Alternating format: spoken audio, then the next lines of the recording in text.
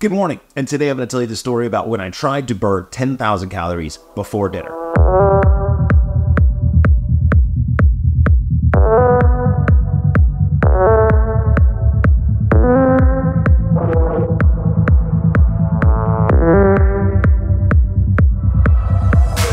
This is a very crazy challenge and a journey into the deepest, darkest trenches of my mind because we did this indoors on a trainer on a game called Zwift. But I'm going to jump straight into what am I doing, why am I doing it, and how is it getting done. This video gets a little deep in sections because I go super into my psychology and why I enjoy doing insane things like this so much. Before we jump into the video, I want to just thank NOMAD a lot. They have supported me so much throughout this vlog series. They've got these bands that I've been using for my Apple Watch. It's lightweight, they're waterproof, they're super breathable, they have all sorts of crazy colors. Like I'm just rocking the incognito, but if you want like hunting orange. I'm rocking the all black, there's also blue, there's a white one that I think is really cool. The connection with NOMAD here is that I'm using the Apple Watch to track my calorie burn, but also a heart rate strap and a power meter. We're very scientific about this. So let's jump straight into this. What am I doing? The main goal is to burn 10,000 calories in one ride. Now, I've done this several times, so it's kind of a spoiler of like, this isn't a challenge that's new to me. I've already done this on Zwift earlier this year in January. I've burned 10,000 calories out on the real road plenty of times. My 2 national championships for ultra distance all had 20,000 calorie burn rides in them. So I know what it feels like to burn this many calories. Burning 10,000 calories is extremely difficult to do, especially when we're indoors. So what are we on? We've got my time trial bike set up on a Saurus rocker plate that moves forward and backward and side to side. So it's extremely comfortable, though my balls don't literally evaporate while riding on a locked bike. My bike is connected to a trainer that has a power meter in it and cadence and all sorts of stuff, but it also then broadcasts to a game called Zwift. Zwift is the #1 virtual platform for virtual cycling, and everyone in the game is a real person on their bike in their garage or attic or wherever, also riding. There's drafting, there's power-ups, there's different bikes, there's wheels, your weight makes a difference. It is very, very similar to actual real riding. So on top of the fact that, yes, I am locked in position, but I'm staring at this virtual world where I'm riding around on a flat course, and I actually was able to get into a big group that was rolling. Staying in a group is just like in the real world. It will help you so much go faster. And when you're clicking off miles, that's so much more motivating, especially when you're going to be on the trainer for all day. Why, hello there. It's been 1 hour. If we consult the watch, we are at about 640 calories burned in an hour, which is just under our goal. That it's going to be over 14 hours. I don't really want to do that. That means 14 hours of riding. We got to pick up the pace a little bit, but again, we really got to be careful that we don't blow ourselves up, and then you can't go hard. Then you can't burn calories. Like say if right now I did 1,200 calories in an hour, I would then only be able to do 800 calories the next hour and probably 300 calories in the 3rd hour. And then I wouldn't even be able to pedal in the 4th. So I need to like sort of just regroup and detach my consciousness from my physical form. Throw myself into a future timeline where I'm not doing this. And I'm eating burgers and milkshakes with my family. All right, let's go.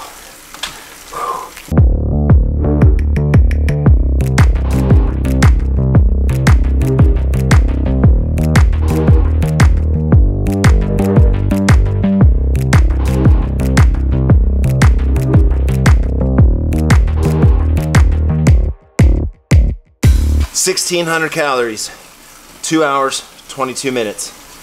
We were flying for the first 2 hours. I had an average speed of 25 miles an hour, and I know it's virtual, but like I was probably going a little too hard, and I wanted to back it down for just a second. I was losing the battle in the war against me. And during this, I'm going to be tracking every calorie I put in my mouth so I can understand the deficit that I'm in. All right, so we're gonna track the calories through macros, and then using the app Athletic with a Y, there's an app that goes on my watch, and then I can see based on how many calories I've burned, and then it also does how many calories I've consumed, and then it'll show me if I'm in a surplus or a deficit. So the idea is to keep pretty much equal with calorie burn and calorie intake for about as long as I can. In past, my stomach locks up around 6,000 to 8,000. Yes, I do want to burn 10,000 calories, but I don't want to do that fasted. I need to try to bring in a ton, which leads me to, why am I doing this? Now, there's 3 different levels or advantages that I'm looking for. This gets a little bit deep, but the first one is physical. The second one is mental. The third one is spiritual. So obviously the physical adaptations here is one, the amount of muscle contractions you're making is absolutely insanity, because you're on the trainer for between 10 hours to 20 hours. It kind of depends, right? It's burning 10,000 calories isn't just a mile that you need to get to. If you go easier and lighter, it's going to take you longer to get done. So the physical benefits here are the muscle contractions, obviously, right? Your endurance, your ability to sit there under that kind of stress, that physical stress, the lactic acid that's building. How do you buffer it? How do you manage it?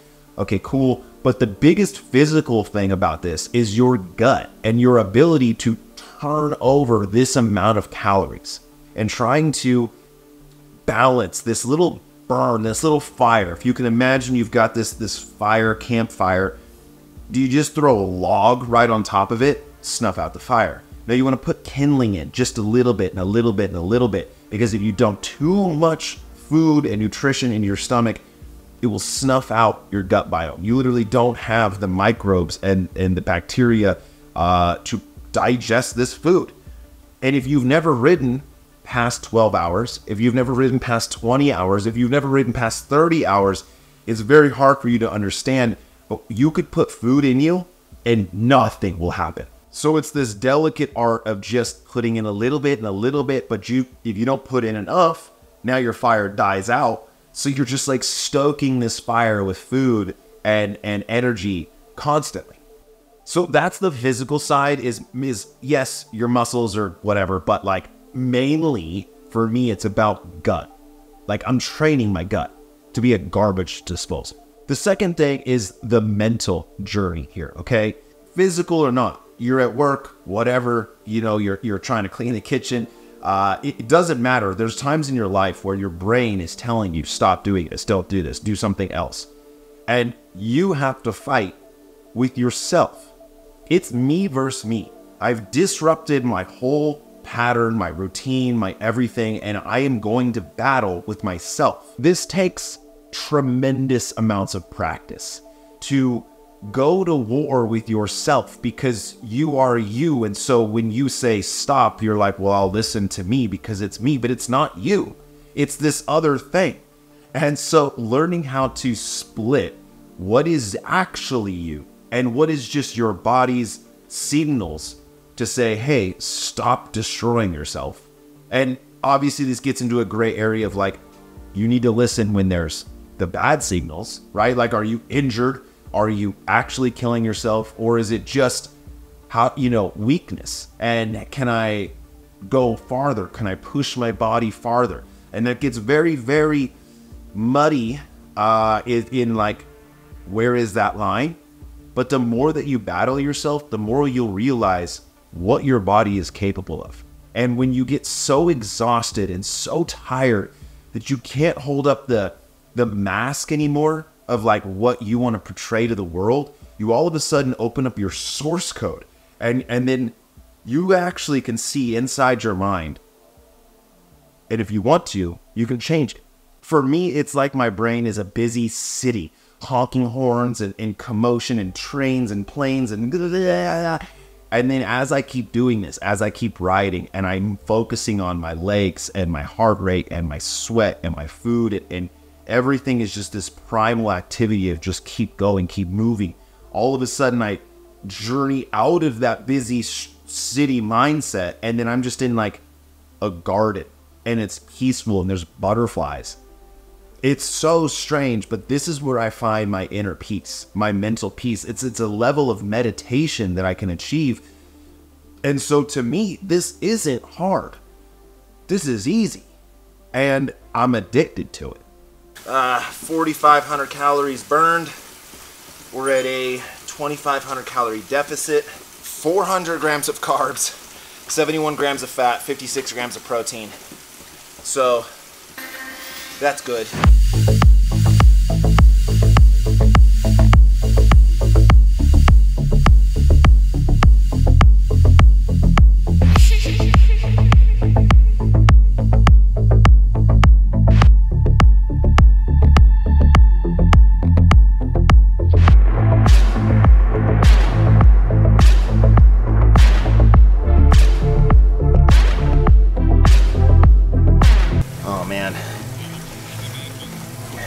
Getting rough.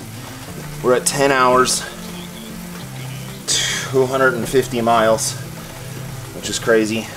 The watch says we burned 7,200 calories. We brought in 4,400 calories, 700 grams of carbs, 105 grams of protein, 130 grams of fat, 4,400 total calories. We are at a 3,100 calorie deficit. So pretty good, like I'm pumped on that actually. All right, so you wanna know how much of a psychopath I am? I haven't listened to a single piece of music. I haven't really even watched anything. I am going hard enough to where all I can really think about is continuing to go hard. Like if I went easier, I'd get bored and I'd need to entertain myself. But right now I'm just been at 140 beats per minute for hours, which is, you can talk, you can think, but barely. But we're gonna stay in it, dude. Stay in it, bro. Stay in it. And so right now it's hard. It's difficult.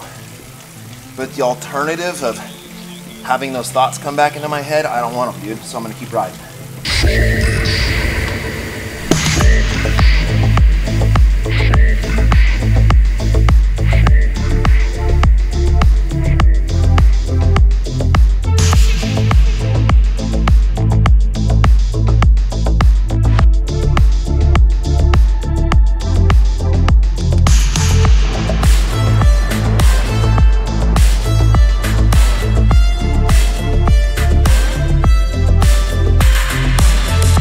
Now, the third thing is this transcendent ability to a higher frequency. So hippie, stay with me.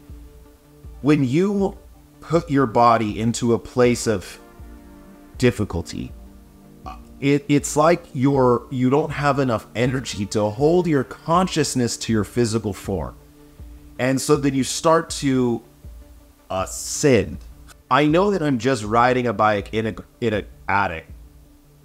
So it's kind of like, why get so hippie about it? But unless you've been to this point, or you've ridden and you've been physically active for hours and hours and hours and hours, where your brain, you get to a wall and your brain goes, done, you're done, stop, turn around. And you don't turn around, there is this whole other existence on the other side. And so the third reason why I do this is to pull this consciousness of mine slightly above this physical form. And then I'm just floating. And it's so strange, but it gives me the ability to sort of reevaluate who I am, what I am, why I am. And it often turns out that it makes me a better person. It highlights certain things that I've done or that I do that I don't like. The way that I treat my wife, I feel like comes from so many of these projects where I've gone outside it. And I've thought about how she exists. So not how I exist with her, it's how she exists with me.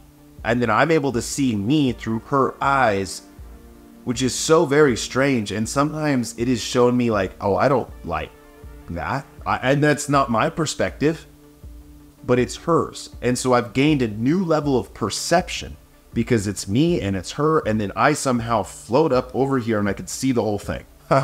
There's always a moment during these projects where you just hit that wall and you don't want to do it anymore, and you cannot project yourself actually finishing it. For whatever reason, that didn't happen here. We've done a lot of riding recently. Okay, so I did that Everest, which was crazy. We did the 3-week training slow camp. You know, there's just been a lot of, I'm pretty well rested. That's the other thing, is that mentally I'm pretty locked in right now. And I'll just say that I never really felt in a position where I wasn't going to finish this. Now, towards the end, I did need to ramp up my burn rate. And I felt confident that I could start upping the energy output because that I knew I could get this done.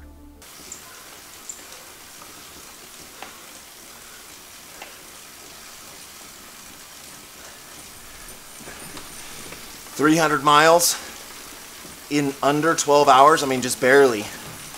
That's insane. So we're averaging 25 miles an hour. We are almost 9,000 calories. We're right there, about 9,000 calories. So 1,000 calories left, which if we can just uncork it right now and just like dump all of our energy, we could probably get this done in the next hour. I was hesitant to go really hard and do a high burn rate, because then what happens if you blow up and then you can't do anything? But now we definitely got it. Like, we're done. It's the final stretch. It's the final countdown. So right now, let's just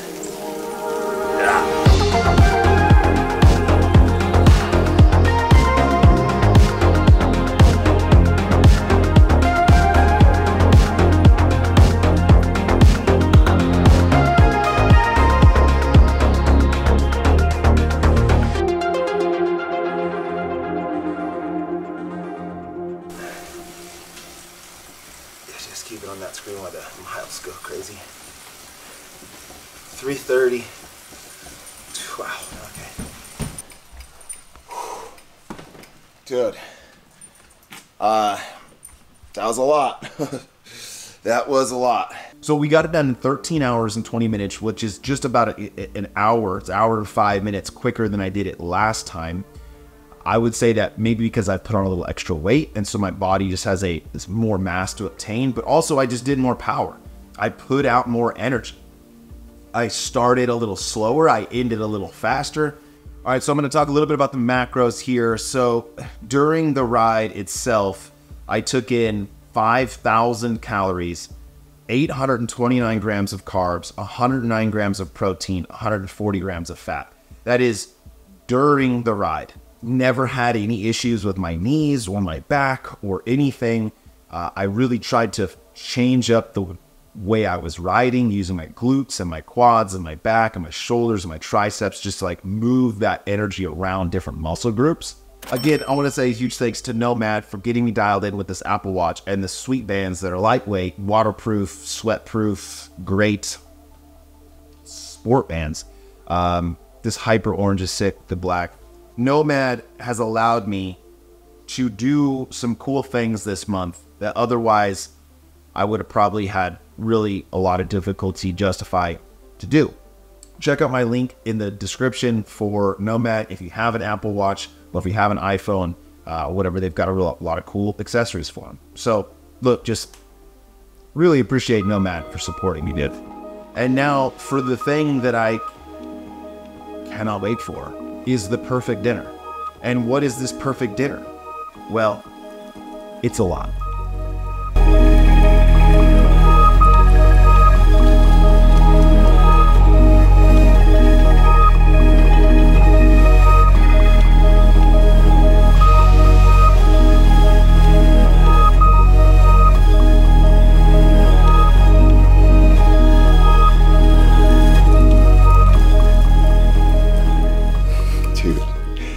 This vlog series this month has been a lot about food, and I hope that I'm kind of shining it in like a positive light. Like, I definitely have a food problem, but it's always associated with just like really good times. Like, it just brings me so much happiness. So what do we have on tap for one of the biggest days that I've done? All right, so we have 2 vegan burgers.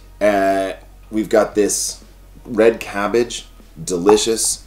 It's like a coleslaw, right? So on the burger, we have the Impossible Patty. We have vegan bacon. We have butter leaf lettuce, avocado. Then we have these homemade French fries that are so delicious. My wife crushed it. And cauliflower with some avocado in there. And then however people say that, the resistance, whatever the French thing is, strawberry milkshake. This thing's probably got 1,000 calories in it, just in this thing. A strawberry milkshake. It's so freaking good. This dinner, I have been thinking about it for 13 hours. Let's give it a little burger try, huh?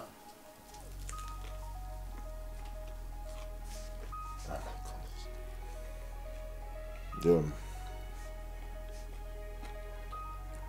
And the milkshake, like,